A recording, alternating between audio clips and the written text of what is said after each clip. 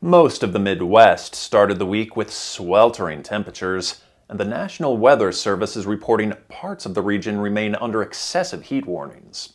Sue Guzman has more. From the beach to the classroom, many people in the Midwest are feeling the heat this week.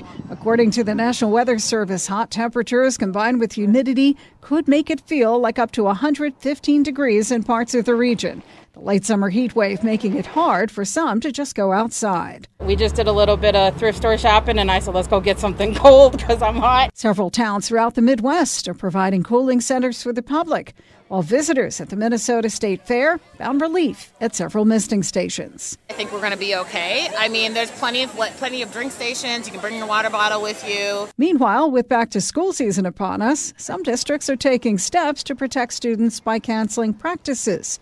One school in Milwaukee is pushing back its start date due to the excessive heat forecast. Ultimately, when we are looking at the heat and the predicted heat index, combined with the fact that the majority of our buildings do not have air conditioning, we want a positive start to the school year, and we're looking forward to that. If you must stay outside for a while, health experts recommend paying attention to potential dehydration symptoms. If you're vomiting, you're confused, you're really tired, like excessively, you are having any weakness, any severe muscle cramps.